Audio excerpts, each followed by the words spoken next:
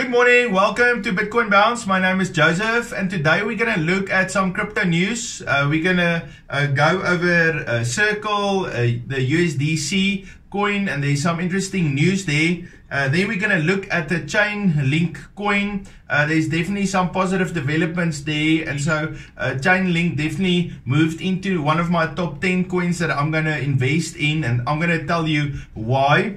And then we're also going to look at the top performing coins of the week.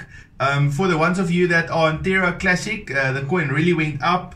Quant Reserve, right? RSI, Helium, HNT, and the Maker coin, MKR. All of them just surged that week, this past week. And so we're just going to look a little bit at it. But before we get to that, Dion, can you quickly just show us what's happening with ChainLink? Hi guys, yes sure. So this is the ChainLink chart on the daily. You can see we had a high of $53, and since then we've obviously broken down with Bitcoin, and we were then trading in this channel here and had a breakout, and since we've been actually taking quite a few trades off ChainLink. It's been trading in this range, and the one trade we've been wanting to break this level is this $8. So every time we break $8 we go for $9.50, but we've been watching this for a while. It hasn't actually broken the $8 yet, but in the meantime the $6.50 to $8 is a good trade. You can see that just keeps on hitting every time we hit the low here at $6.50. So but the big thing with ChainLink is just it's very undervalued at the moment. You can see from the high trading at around about $7 odd, coming from 50, and it's broken out here, just ranging sideways, and you can see just getting ready for a breakout. That's it, Joseph. Awesome. Alright, so let's jump in. We're going to listen to Coin Bureau and just go through those various news items. Enjoy it. If there is one issuer that has benefited from Terra's collapse, it's Circle. This is not only because the resulting regulations will prevent competition, but also because it has allowed USDC to fill the void left by UST. This was the headline from CoinDesk, which asked the question of, quote, whether decentralized finance can mature with decentralized money at its core, regarding USDC's native expansion to Cosmos. I suspect the answer is no, but it ultimately depends on who you ask. In addition to Cosmos, USDC will be expanding natively to Ethereum's Arbitrum, Near Protocol, Optimism, and Polkadot by the end of the year. To clarify, USDC's native expansion to Cosmos won't be taking place until sometime early next year. If you watched our most recent Near Protocol update, USDC expanding to its blockchain should come as no surprise. That's because a former Circle executive recently became the CEO of the Near Foundation. This is more significant than you think because Near Protocol is eerily similar to Solana.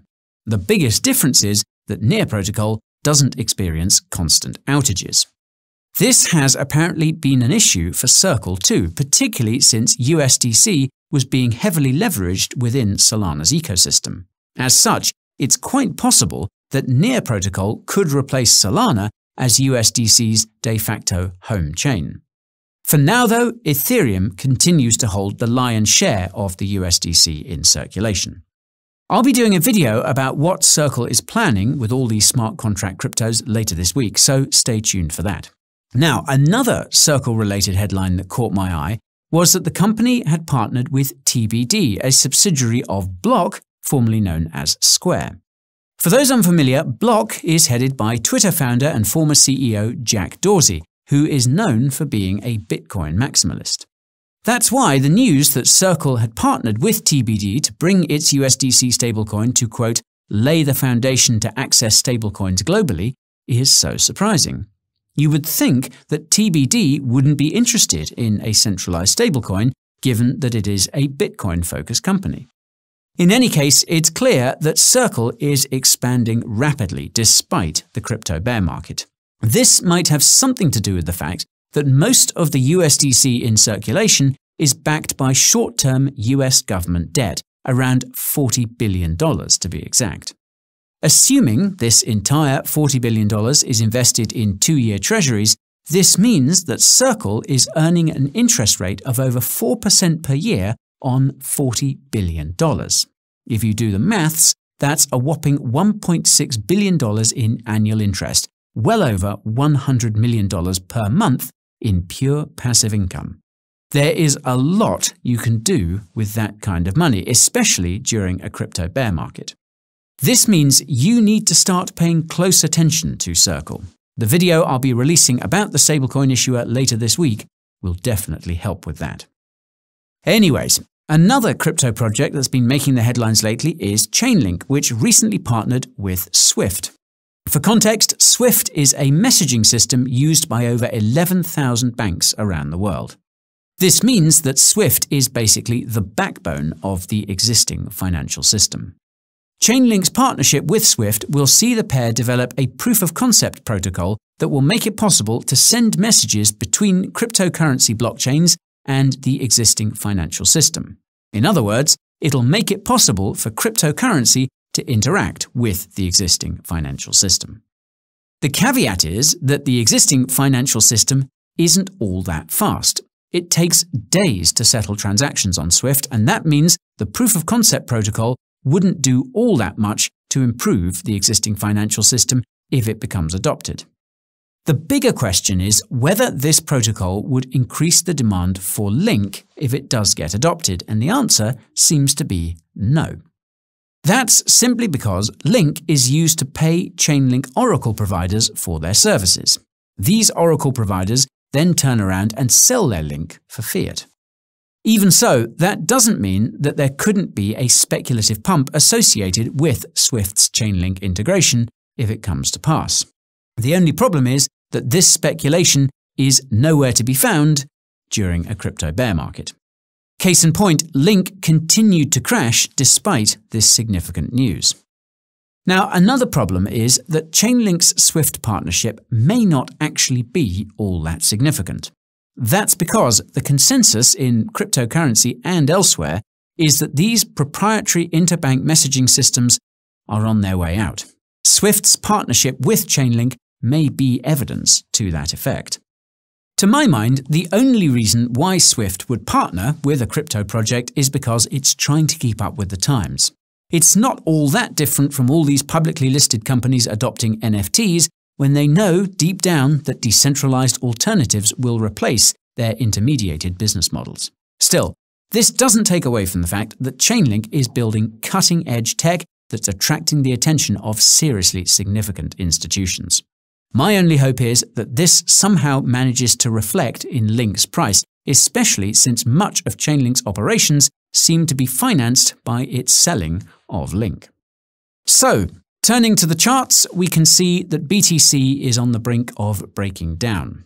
This is the case on the daily, the weekly, and the monthly.